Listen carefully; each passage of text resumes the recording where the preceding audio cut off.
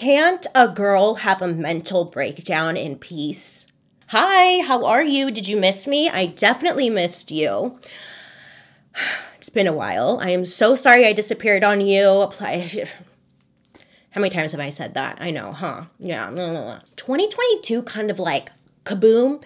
Like, wow, it really, my life turned upside down and I just needed a break because I just needed a break because, and I think that's a good enough answer. And yeah, I'm excited to be back. I'm excited to be here, and I'm excited for this new chapter. This new era is what I'm thinking of it as. I feel good. I'm happy. Thank you for being patient and being understanding and being supportive. I appreciate you guys for like reaching out and asking if I'm okay. I'm definitely okay. Just a bump in the road. It happens in life, and you know, it is what it is. But I'm here now, and I'm excited. Also, I was thinking about this really quick. No theme song. I'm not going to do a theme song moving forward because I feel like this has got to be a new era. I just got to move forward. I don't know. The theme song just doesn't feel right now. I'm reclaiming my space and I'm taking my murder mystery and makeup back. I feel like this last year I really let everybody's opinions and thoughts and comments and everything get into my head, and I kind of forgot, like, why did I do this in the first place? Because I was just trying to make everybody happy, say the right things, do the right things, all that stuff. And I was like, wait a minute. No, I don't want to do that anymore. I want to stay true to myself, right? As one should. And that's what I'm going to do. I mean, just like many of you out there, BaileySarian, I too am interested in true crime. And I just want to talk about it. That's all that this is, really. Netflix has just been making it rain so much true crime, right? Like, it's getting out of control. It's just everywhere you look. It's like, whoa, something new. I've come across so many stories that I want to talk about. I'm very excited. And yeah, I'm just happy to be back. I think that's mainly it. I'm a little nasally because I had a cold, not COVID, a cold. Before we jump into today's story, we do have a sponsor, and I want to give a big thank you to Best Fiends. Hi, Best Fiends. Thank you for partnering with me on today's video. They too have been quite patient with me. They're like, hey, are you ever going to upload? And I was like, yeah, eventually. Anyways, if you haven't heard of Best Fiends, first off, where have you been? Best Fiends, if you don't know, is an adventure game where you solve thousands of fun puzzles and collect cute characters along the way called Fiends. I freaking love Best Fiends. It's so fun. And I think it's safe to say that I just can't stop. It's just so fun. The thousands of fun puzzles and games keep you constantly entertained, and you honestly can just get lost in playing the game for hours and hours and hours, and it's just, I love it. I cannot stop. They also have these super cute characters, and the more levels that you win, the more fiends you get to collect. I usually play Best Fiends whenever I have some downtime. So like when I'm watching Golden Girls, I've been really into Golden Girls, and Seinfeld. That's all I've been watching since I've been on my break, really. So I've been playing Best Fiends, laying in bed. Oh yeah, you know, just going off. I mean, you really can play Best Fiends whenever. I've been playing for quite some time now, and it never gets old because the puzzles are constantly new and challenging. Let me tell you what level I'm on. It's ridiculous, don't judge me. I'm on level 1,486. I've obviously put some time into this game. I think that's safe to say. I'm telling you, babe, it's real fun. I'm gonna play it right now if I don't put this down. Hold on. Download the game for free using my link below to get $5 worth of gold and energy for free if you beat level 5. I'm on 1,400 and what? I think you could beat level 5. And remember, it's just like Friends, but without the R. Best Fiends. A big thank you to Best Fiends for partnering with me on today's episode. Let's get to today's story. I'm like extra hyper just because, I don't know, I'm just excited to be here. If you're ever curious to know what I'm using, I will list it down in the description box down below, okay? But other than that, let's get into today's story. So, Today's story takes place in a little town in Missouri called Independence. Yes, it's called Independence, which I guess is like an adorable little neighborhood just east of Kansas City. And back in the 1940s, Independence had around 16,000 people living there. And then in the 50s and 60s, they saw like a big boom. It was like growing a lot, and it went from 62,000 people to then like 110,000 people by the 1970s. Our story takes place in 1960 in this growing town of Independence. So in this town, there lived a girl named Sharon. And growing up, friends would say, even at a young age, I guess, Sharon was always thinking about the day when she could get the hell out of this small town of Independence and move to like a big city, you know? Like Los Angeles or New York. And by the time Sharon was 16, she was just obsessed with reading magazines and following celebrity gossip. It was just all so glamorous to her. She just wanted a life outside of this small town, as many do. The summer when Sharon was 16 years old, she met a guy named James at a church event. Now, James was 22 at the time, so, you know, it's a little questionable, but okay. And he was home for the summer. I guess he ended up, you know, going to the church event, and that's where he met Sharon. James was actually attending college at, how do you say this? Birmingham? I don't even freaking, hold on. Mountain range. Brigham University is one of the world's... Brigham. James was a college student at Brigham Young University, and he was also studying, or he was an engineering student. So he's like, you know, smart. Engineering student, wow. He also grew up in Independence, but he was able to break out of the small town and move to Provo, Utah. Sharon found, you know, she found this to be very exciting. Someone who actually broke out of the small town and like moved on to do bigger things. She was like, oh my God, do me now. She was infatuated with him. And honestly, James seemed to be infatuated with Sharon as well. Isn't this cute? This is a side note. I just want to say thank you to my friend Jill. She got this little neon sign for me for my birthday, Christmas. It was very nice of her. That's so thoughtful. Thank you, Jill. It's just cute. So the two ended up having a summer of love, smooching and stuff. But as soon as summer ended, it was time for James to go back to school. He does have to go back to school. Now, he promised Sharon that he would like write her as often as he could while he was away, which he did. Like, he held on to that promise. Now, Sharon would always get excited to see a letter from James, but not long after going back to school, James gets a letter in the mail from Sharon, and in this letter, she's telling him that she's pregnant. James was a practicing Mormon, and baby girl, this is the late 1950s. Getting pregnant out of wedlock as a Mormon, you better think twice, you know? Nay, nay. You don't do that. So the couple needed to figure out something fast, and their best bet was to get married. Well, James does the quote unquote right thing and goes back to Independence and marries Sharon. It happens like very quickly. And after they get married, or I think like right before, I'm not sure if it was right before, like right after, Sharon converts to Mormonism. She becomes Mormon. After the wedding, they both moved back to Provo, Utah, so James could finish school. So Sharon's excited because she gets out of Independence. That's like everything she wants. Well, not long after moving to Provo, Utah, Sharon ends up having a miscarriage and loses the baby. There are many who have speculated if she was really pregnant or not, but who knows? The two would end up having a baby together in 1957, and they would have a daughter. Well, I guess married life, school, being a parent, it was just all becoming too much for James, and he decides it would be best if he just drops out of school. He just can't do it anymore. Like, the stress was just really getting to him. Because James dropped out of school, they really had no reason to be in Provo, Utah anymore, so the family moves back to Independence.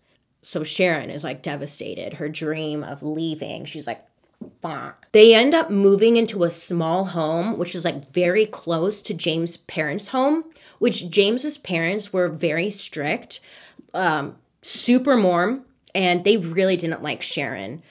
She wasn't a true woman of their faith, and you know, they wanted the best for their son. So there's some tension. In May of 1959, the couple had a baby boy, but as time went on, their marriage was just not going very well. Sharon and James started having serious discussions about divorce. And I guess at some point, James ended up cheating on Sharon with a past lover, and Sharon had found out, and obviously not a great thing to find out. Your partner's having an affair, right? And because of this, they would argue a lot. But to be fair, now I don't know if James knew this, but Sharon was also doing a little something on the side, okay? She was talking to an old fling and was like hanging out with an old boyfriend that she had before she met James, but she was making James feel really bad. Do you know what I'm saying? You know when a cheater is being a cheater and they make you feel bad for having an affair or cheating, meanwhile they're actually cheating? That's Sharon. That's her. I think one thing that irritated Sharon the most was the fact that she really thought like she got out of independence, like she had her meal ticket out of there, and then it backfired and she ended up right back there, stuck in this home next to her parent-in-law's house who didn't even like her. I mean, it's just not an ideal situation to be in. Money within the relationship was tight. And this isn't like the life Sharon imagined for herself. She wanted somebody who was financially stable. And again, she wanted to move out of town. Sharon told James that she would be happy to get a divorce only if she got custody of their 2 children, got the house, and also got $1,000 cash. The cash was to help financially until she could like find a job of her own. So James is kind of, I guess he's, you know, he's unsure of what the right thing to do is, so he goes to his parents and he tells them what's going on, and he's looking for some kind of advice, right? What should I do? Like, should I get a divorce? She's unhappy, blah, blah, blah. Well, his parents told James that divorce wouldn't be an option and that the two needed to work it out. They needed to fix the marriage because most of all, like, divorce was just really not okay within their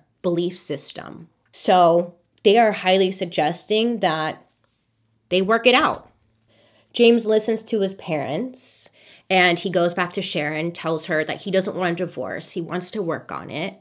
And so they did. But as time went on, the marriage was not getting better. Well, now it's March of 1960. James and Sharon's daughter was almost 3 years old, and their son was about 10 months old. Great. So on March 19th, 1960, Sharon went into her bathroom to get ready for, I guess, like a church dinner that they were heading to. And James, he was feeling a little tired and he wanted to take like a quick little power nap before they went to this dinner. So he lays down on the bed and the bathroom was like right there, right? Because it's the master bedroom. Great. So he decides to lay down, take a nap. Sharon said that she was in the bathroom getting ready when she hears her daughter, who's 3 years old, walking into the bedroom. She goes up to her dad, James, and says, "Daddy, how does this thing work?" And then Sharon says she hears a kaboom, or a bang, I should say. Bang. Sharon is like, what the fuck? Like, she hears a loud bang. So she runs out of the bathroom and she saw that James is bleeding from his head in the bed and their daughter was standing next to him with a gun lying on the pillow. Sharon, she recognizes the gun. It's James's .22 caliber pistol. Now, their daughter, and friends and family can confirm this, their daughter had toy guns of her own that she always played with, and Sharon thought that maybe her daughter thought like, oh my God, this was one of her toys, but it was a real gun. James was shot in the back of the head, which showed that he didn't do it himself. And according to Sharon, their daughter was the only one in the room. Mind you, again, she was 3 years old. Killer baby on the loose, you know, like, holy shit. James sadly was pronounced dead at the scene and he was only 25 years old. So police come out and they question Sharon, like, you know, they have to, what happened? Now it was reported that Sharon was like very upset. She could barely talk. She seemed like traumatized. They could tell she was upset. You know what I'm saying? Like, they were like, okay, if you're guilty of something, you don't act like that. Police tried to question the 3-year-old daughter. Okay, I'm sorry. I believe the daughter was 2 years old, not 3 years old. It's got to be 2 years old. I'm sorry. She's 2 years old. Please forgive me. So police tried to question the daughter. I mean, she's 2 years old. So they tried to question her as much as she could. There's not much information that she can give them. She could talk and like give basic answers, but not anything in like super great detail. So after questioning the two, police decided not to do a gunshot residue test on the 2-year-old or Sharon because they didn't want to subject them to it. I know. Now this would be a very big mistake. Doing a gunshot residue test was not as easy as it is today.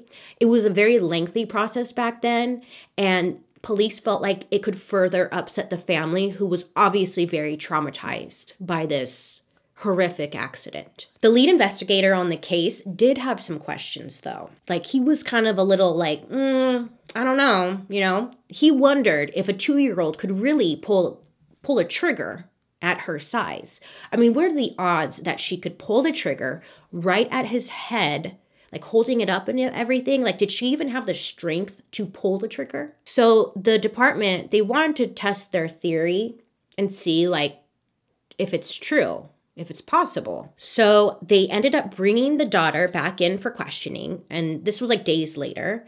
And they ended up putting an unloaded .22 in front of the daughter. And they told her to pick up and play with it. It's not funny, but it's just kind of like a, you know, I don't know. It just is weird when you think about it. Like, play with this gun. Let's see what she does. Well, I guess the daughter did pick up the gun a few times, but she did not pull the trigger. So it really didn't even answer their question. So the lead investigator ran more tests to see if a 2-year-old could pull a trigger. But unfortunately, they could not get a solid answer. So the theory that they could come up with was that the daughter must have climbed into the bed, asked her dad how to use the gun, and then maybe the body weight may have set the gun off. And that's the only reasoning the investigators could come up with. Well, it turns out James had a life insurance policy. Oh, funny, huh? Now, I know you're going to think you've got this whole story figured out, but let me tell you, this is the stupidest, wildest story. So James had a life insurance policy on him, right? The policy was worth $250,000, which is very odd because James was only 25 at the time. Why would he need such a high life insurance policy? Nobody needs that much at 25. Interesting. Well, Sharon had collected that money about a month after James's death.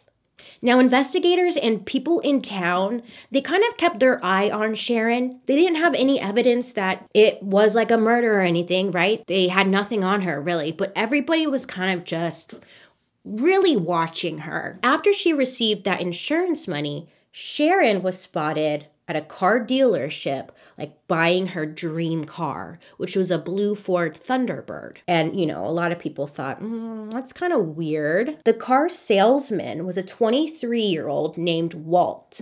Now, Walt over here was also married with 2 kids of his own. But Sharon found Walt to be just a total babe, and the two would end up having an affair. Oh dear. I need more concealer. This is too natural for me. There we go. Yes, yes. A month since meeting Sharon, Walt goes to the police to report his wife, Patricia, as missing. Ah, weird. He tells police that 2 nights ago, the couple had a fight, him and Patricia. They had a fight, and then the next day she didn't come home from work. So he asked Patricia's coworkers, like, have you seen her? She didn't come home, what's going on? And Patricia's coworkers said that after work, they noticed that Patricia went up to like talk with a woman that was in a light-colored Chevy that had pulled up by her work, and like Patricia went straight to the light-colored Chevy. Patricia told coworkers that she was gonna get a ride from this person, so like don't wait up for her, whatever. Interesting, right? Great. Now, at the time, Walt, the husband, he figured like maybe she's just trying to not come home because they had a pretty heavy argument and she just needed some time to like cool off and go somewhere with a friend. But once Walt had found out about the car, he got that really like funky feeling. He knew something wasn't right because Walt knew that Sharon, her father's car, was also a light colored Chevy. Oh shit. Sharon! Mind you, Walt is telling all of this to the police. So before going to the police, Walt calls up Sharon and he's like, was that you? Did you go up to Patricia? Like, come on. I know that's your car. What the hell's going on? Now, Sharon confesses to Walt that yes, it was her. And she said that she told Patricia that her sister, Sharon's sister, was having an affair with Walt and that she thought Patricia should know about this affair. Side note, Sharon doesn't have a sister. So she's being that bitch like, my friend told me that they're having an affair. You get it. You get this game. Sharon tells Walt that the two of them went for a drive to talk about this affair. Then she drove Patricia home, but she dropped her off about a block from Patricia's house. Sure. Sharon tells Walt that it was so funny because like after dropping Patricia off, I'm sorry, I'm getting tongue-tied. She saw her walk up to a green car that a man was driving and she started talking to that person. But Sharon just reassured Walt that she was probably just angry and hurt, but off somewhere just like cooling down and trying to get her mind off of, I don't know, the affair. So I guess when Patricia didn't show up for work the next day, that's when Walt got like really upset. And he went to Sharon's house and he confronted her and was like, I know that you did something to Patricia. And then he's like, he threatens her with a knife and he's asking her, what did you do with my wife? But she doesn't give any answer. And Walt tells police this, like, I threatened her with a knife and I know she did something to my wife. What a rhyme. Later on, information would come out that the night Walt and his wife Patricia got into the fight, Walt had tried to like break it off with Sharon hours before. And he was like, look, I'm done with you. I want to work on my marriage, blah, blah, blah. Sharon told him that she was pregnant and demanded that he leave Patricia for her. Now, Walt wanted nothing to do with Sharon and did not even believe that she was pregnant. So naturally, Walt believed that Sharon told Patricia about the affair as revenge. So after reporting Patricia as missing and telling police this whole story, several hours later, a man named John Blades calls the police from a gas station. So this John guy calls the police station and he tells them that he had been out in like an area in Independence near an abandoned farm where he found the body of a woman. Oh my God, yeah. What? This is a side note, but I'm just like randomly thinking. I say it so casually, like, oh, he found a body of a woman. But could you imagine just like minding your own business and you come across a body? That would be fucked up. That'd probably fuck you up for a long time. You're like, wow, I'm having a really great day. Body. I mean, I get upset when I see like roadkill. So the spot where this body was found was also known as like the town's Lover's Lane, you know, where like people would go and make out or like hook up, you know? Yeah, there was a body out there. So that's not good. Police meet up with this John guy, right? And he told police that he was driving in the area. You know, he was on this long drive and all of a sudden he has to go potty. So he pulls over and he walks over into this area where it's like Lover's Lane. And that's where he spots the body. Now, when police were out there with him, they find a purse that was close by.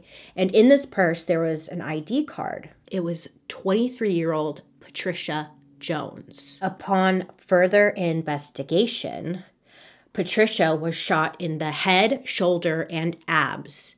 Now, police could tell that this shot, it was done at a close range, and whoever did it tried their best to make it look like a sexual assault had also taken place, but it was determined that that was a lie. There were no physical signs of sexual assault, but whoever did it tried to make it look like there was. Naturally, police are looking at this John guy as their main suspect because Lover's Lane, like the area where people went and where the body was found, it was kind of like, it was quite a walk from the main road. So it's like, if you have to go to the bathroom, why are you walking way out there to go to the bathroom? Like, it didn't make sense to them.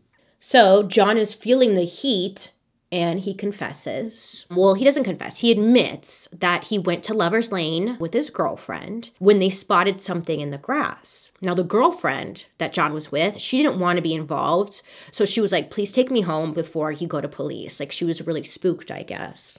So he did that and then made up the story about going to the bathroom. So police felt like this story could be true, but again, they were like, something still doesn't make sense. Like, something isn't right with this John guy. So police keep pushing for more information. And John eventually cracks again. John confesses that he was out there actually looking for Patricia. So I guess like news had gotten out around town that Patricia was missing, right? So John said that his girlfriend had suggested or like made a comment that she was probably out there in the Lover's Lane area with like another man to get back at her husband, which is like, how do you know all that? She, John's girlfriend, told John that they should go out there and look for her because they were like really good friends. So they drove around, and then not long after, that's when they found the body. So police are like, well, who the hell is your girlfriend? Like, how does she know all this? John's girlfriend? Sharon. Yeah, this girl gets around. John's girlfriend was Sharon. Girl, what are you doing? First of all, she has so many boyfriends, this girl. So police are putting together these pieces. They're like, oh, Sharon was the last one to see Patricia, and now she's like the first one to find the body. Interesting information. What are the odds of that, huh? Sharon was brought in for questioning, and they asked her, Walt, and John to take a polygraph test. Walt and John agreed, and I guess they passed the polygraph test no problem. Sharon, she refused. She didn't want to take the polygraph test, which is fine because we all know, or I hope we all know, that polygraph tests are not reliable. But, you know, the fact that she doesn't want to take it is like more suspicious. Now, Sharon tells police that this John guy was the one who was insisting that they go to that location and look for Patricia, not her. Why is he blaming me? I don't know anything. So while they're questioning Sharon, police are also at her home searching her home, right? Okay. So while they're searching her house, they come across a gun box for a .22, but it was empty. Sharon said that she bought that gun to replace the one that killed her husband because police ended up keeping that one and she didn't have it, so she needed to buy one. So she did. Sharon tells police that she bought this gun and she purchased it 2 weeks before Patricia's murder. And they're like, so where's the gun now? Because it's not in the box. Sharon's like, I don't know. I lost it 2 days after purchasing it. She just lost it. That was her excuse. Another mistake was made, and no autopsy was performed on Patricia's body because the funeral home messed up and they picked up the body before they could do an autopsy. It was some kind of mix-up, and then they realized that they made this mistake, and then they sent the body back, but they had already embalmed and washed the body, so like there was no point in doing an autopsy because all of the evidence or information they needed had been washed away and just gone, not available. Sharon was arrested on May 31st, 1960, and she was being charged with the murder of Patricia. And also, she was getting charged with the murder of her husband, James Kinne. But to be fair, they really didn't have any evidence. Now, I know what you're thinking. You're ready to pack up and leave right now. You're like, okay, that's the story. Wow, the end. No. Stay put, because look, so right before her trial, Sharon was pregnant. She told people that it was James's baby, her husband, But like the timeline, it didn't make sense, okay? People guessed that it was perhaps Walt's baby because James had been dead for quite some time. But because she was pregnant, her trial did get pushed. A year later, it was finally held. So Sharon's team during the trial had pointed out that this whole case was built against Sharon simply because investigators found the same gun box at Sharon's house because they still haven't found a murder weapon. And also, Patricia's body didn't have an autopsy done, so there's no time of death that could be determined. Sharon's team would focus on the fact that, you know, Patricia could have died like on Thursday or Saturday or Sunday. I mean, who knows? We just don't know. She could have shot herself for all we know. Well, Miss Sharon had spent her money on a good defense team, and it paid off because Sharon was found not guilty when it came to the death of Patricia. And it was said that the people in court actually cheered. Like, they were happy that she was found not guilty because they felt bad for her that she was being blamed for all of this when, you know, it wasn't her at all. People were cheering, and I guess like members of the jury were asking for her autograph. So next up was the murder trial for her husband. So remember John, the boyfriend who found the body with Miss Sharon? Well, he started cracking at the seams. Police were putting pressure on him, you know, say something, because they knew that he knew something. So police would end up getting John to crack a little bit more. John tells police that Sharon had approached him and asked if he would kill her husband, James, and she would pay him $1,000. Now, this was back when he was still alive. I guess she was talking to this John guy. She was busy. I don't know how she had the time. But she asked him if he would kill James. And John was like, no, I'm not gonna kill him for $1,000. That's a ripoff. First of all, I am worth more than that. James is worth more than that. Okay, so John tells her no. And then she asked him, do you know anyone who will kill him? He tells police that this had happened 2 weeks before James was killed. So police are like, oh my gosh, like, we need you to, you know, take the stand at trial and tell everyone this. So in order to prove that Sharon sucks, police set up a plan to catch Sharon on tape confessing to the $1,000 that she had offered to John. They need to catch on tape Sharon mentioning that this actually happened. So John gets her in his car and he's trying to be like, hey, remember that time you asked me to kill James for $1,000? Like, he's trying to get her to say it because there's police officers in the back of his car hiding, like in the back seat, hiding and recording the conversation. Now you're probably thinking, what the hell is this freaking circus? Okay, this is the 1960s, so I guess they couldn't just put like a little recorder in the car. This was back when like someone had to operate the recorder. So a police officer is hiding in the back with the recorder, like, trying not to get caught. Meanwhile, John and Sharon are in the front, like having this conversation. He's like, oh. And he's trying to get her to confess, or at least mention that she had said this to him. But unfortunately, after driving around for quite some time, they could not get her to confess to this. They're like, fuck, you know? All they can do is have John testify against Sharon and just hope for the best. Okay, stay with me because it's about to get real messy. So the trial ends up taking place 2 years later. So in court, James, the husband who was shot by the 2-year-old, James's parents actually stood by and supported Sharon, agreeing that it was definitely the baby who killed their son. Now, this, I guess, was all for show. I don't think they really believed this, but Sharon was threatening to like hide the kids from James's parents if they didn't support her. So John does end up testifying against Sharon, and after 5 hours of deliberation, 22-year-old, yeah, she's young, 22-year-old Sharon was found guilty and sentenced to life. Yay! Right? But don't get comfortable because this does not last long. So Sharon would end up appealing her conviction and it would be overturned 18 months later. It turns into just like this big shit show from here. Her next trial would end in a mistrial because really the only evidence they have is John's word. John? Yeah. I think his name's John. I'm getting everybody real confused right now. Her next trial would end in a mistrial. Then her third trial ended with a hung jury. Her next trial was set for October of 1964. Okay, so October 1964. So Sharon's free. She's out doing her thing.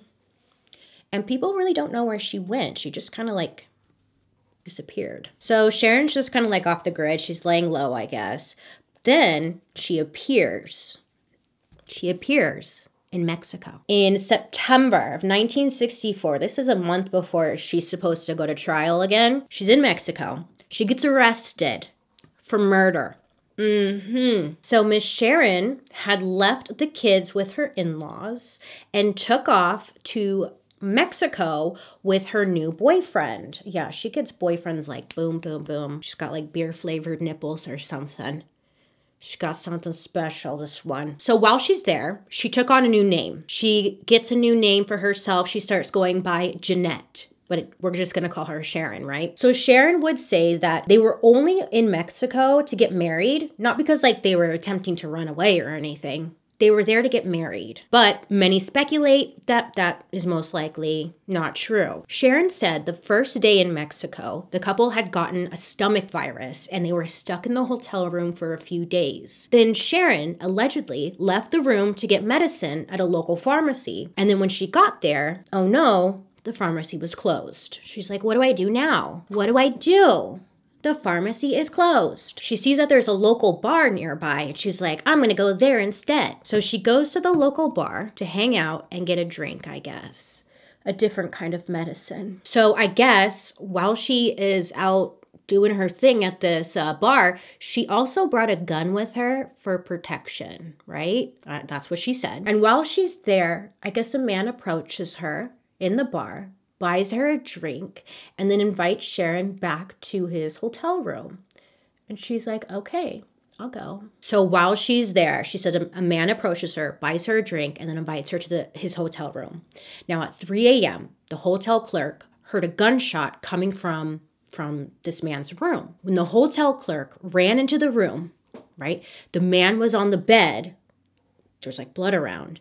And Sharon was in the bathroom seeming to like count money. When Sharon realizes that someone had come into the room, she picks up a gun and shoots at the hotel clerk, which did hit him in the arm, but he was okay. After shooting, Sharon tried to run away. But luckily, Sharon was caught, arrested, and charged with murder in Mexico, where she swore up and down that she shot in self-defense. Now, when police searched Sharon's hotel room, they found money, guns, fake IDs, ammo, and it looked like the couple had packed for like a very long trip. Not like a quick little trip to get married. It looked like they were on the run. Police sent the bullets back to police in Independence, where they were able to match the bullets to Patricia's murder. Now, unfortunately, there's double jeopardy laws which prevent her, Sharon, from being tried again for Patricia's murder. The bullets matched up. Everything's pointing to Sharon, right? Great. In Mexico, Sharon was tried and convicted. Now, she did receive a 10-year sentence, which she then tried to appeal. And it's funny because it ended up backfiring on her. You see, she appealed, it went back to court, and then they realized like, oh, we were actually way too nice. And they added an extra 3 years on top of her sentence. After her 13-year sentence, Sharon would be deported back to the States and arrested there. Oh, because she had to do the trial for her husband's murder. Okay, but, and you think this is the end, but let me tell you, get ready. On December 7th, 1969, at around 2 a.m., police were alerted that Sharon had escaped prison. She's gone, bitch. The guards were all questioned to see, like, were you working with Sharon? Because what are the odds that she would successfully escape? Literally slim to none. Like, there's no way she could have escaped unless she had help. And unfortunately, no answers were found. I don't know what this Sharon girl had, but she had something. She used it in her favor. It's been 53 years since Sharon was seen last, and she's never been found since. The end. Can you, what? She got away. That's it. She got away. That's it. Story's over. I have nothing else to say. If you're watching this, Sharon, bitch, girl, what the fuck? She murdered 3 people and got away with it. And she started a whole new life somewhere, probably in Mexico. We don't know. She's probably killed more people. Why not? She's gotten away with it. Mind-blowing. Mind-blowing. When I read this story, I was like,